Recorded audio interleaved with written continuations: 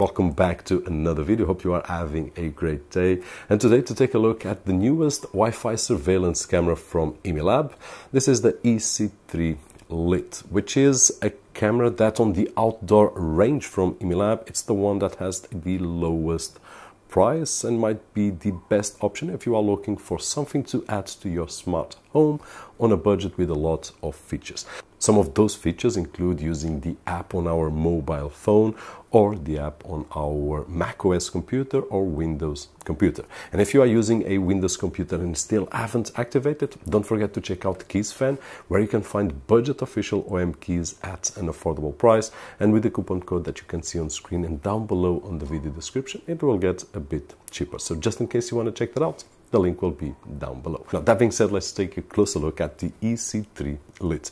Inside the package, we will find the power adapter, some screws for wall mounting, a user guide, and also the camera. Now, the camera is simple with two non-detachable antennas, which are small, but will help to have a good signal coverage. In fact, one of the strongest points on the Imilab product is exactly the Wi-Fi coverage. If you recall, we have a smart video doorbell, which I will show in just a few moments, and it is by far the one with the strongest signal that we have tested until today, and the one that I keep on using. I will show you as well in just a few moments that I'm connected to a network which is not here on the office but near the swimming pool. It has a micro SD slot for memory cards up to 512 gigs, and in terms of the installation, it's simple. As usual, I put it on my pergola. It's just wood and some screws, but we can put it on any wall or something like that. And I just need a place to take some tests, in this particular case my backyard. So we just need to make sure that we have Wi-Fi signal, and also we have electrical grid socket so that we can connect to that. And basically that is it. Once we turn it on, we just need to connect with our phone app, and in a matter of minutes we have the camera and the system working.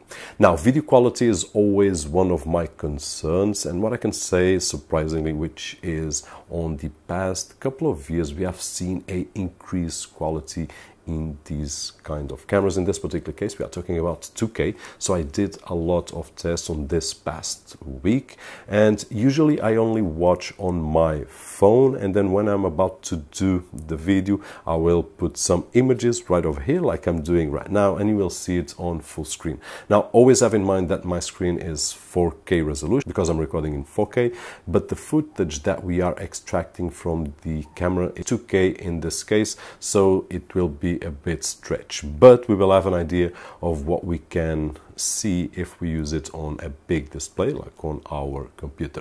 Now, I did some tests during the day in different lighting situations, and I also did test it out during the night, whether using infrared or also with the LED lights that it has, and it seems to me that the quality is top notch. Now, it is waterproof, IP66, and usually I do need to do some artificial tests, but they were not necessary in this particular case because it has been raining for the past few days, so we could throw some real rain at it, and there's nothing like a good few nights and days of rain to test out these devices. And what I can say is that it did pass, and it's still working, it's all okay, so we can trust Imilab as we have been doing for the past devices.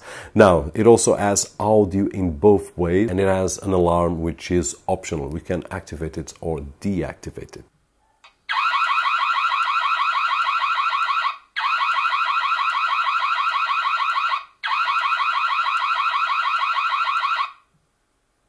We have the option to use the mobile app or the computer app, which is, as I said, available for computers with Windows or computers with macOS. In my particular case, macOS, so you will be seeing right over there on screen two cameras simultaneously. One is the smart video doorbell and the other one is the EC3 Lite that we are testing. And one of the advantages of using a computer is that we can have 2, 4, 8, 16 cameras available to check out, and we can have different scenarios. So if you have more than one house or more than one location, you can do that on the computer easier than on the app.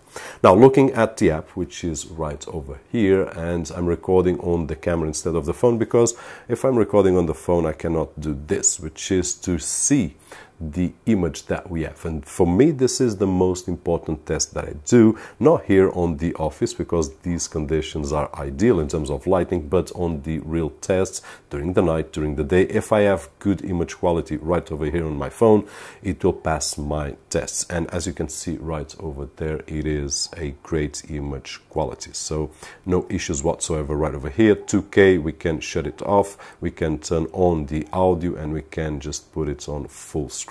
Then we have the alarm option that you have seen. We also have the option to take pictures manually and to record manually, and to go to the cloud options. Now, by default, we will have 3 months available for free to test out the service, and then if we want to keep the service, we will have several plans we can select and pay for, which the prices are not that huge, but you can check that on the Imilab website. And at this moment, I'm using the SD card and also the cloud storage.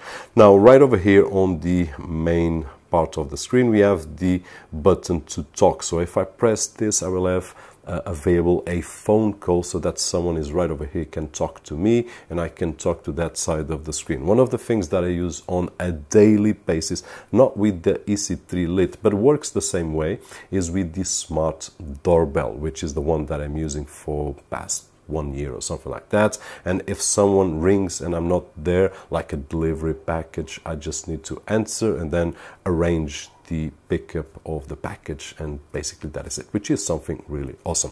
Now, on the app, we also have right over here the live option, which is what's happening at this moment, and the events. Now, as we can see on the events, it will show us a series of things, and on these right over here on the office, but for the rest of the days, it was on the outside, on the backyard. At this moment, I only have person detection, so it's only when a person gets detected. Sometimes there is a mistake on the algorithm, but I've seen that what it happens is that sometimes I do have clothes drying here on the balcony, and if one of those clothes move, it will detect a persons, like a shirt or something like that, so the algorithm will get a bit confused. But those were only the few things that I saw that did not work 100%. Objects and something like that did not trigger, persons only. Now, if we go right over here, we can see on a timeline. So if I check right over here, I can go back and see exactly where we did trigger the movements and the alarms and so on and so forth. And what we can do as well is go by day. As we can see, we are testing out for a few days. There we go, a person detected, which was me.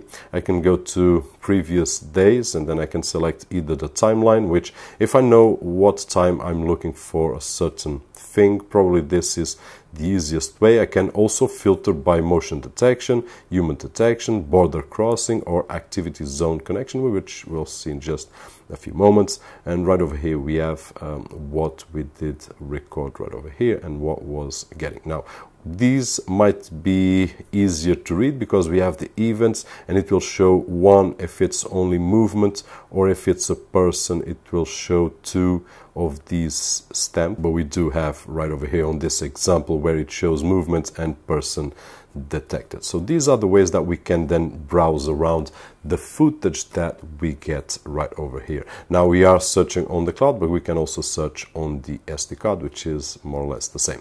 Now, if we go right over here on the home monitoring, we have the events that we can enable or disable. Motion detection at this moment is disabled. It's closed, but it's disabled, because if we enable, if it detects like a raindrop or something like that, it will trigger. So it's really sensitive. We do have the person detection open, that we can select these options right over here. And we also have the activity zone detection, where we can select, for example, in this case, I just want to detect people on that area right over there, which is critical, or this area right over here, and basically it will give us that option. If someone is right over here, it will not trigger the notification or the alarm. Then we also have the border cross section, which is more or less the same, but if we select, it will give us a border cross that we can select, and if someone is right over here, it will trigger the notification. If it's right over here, it will not trigger the notification. And these options might be useful for those large areas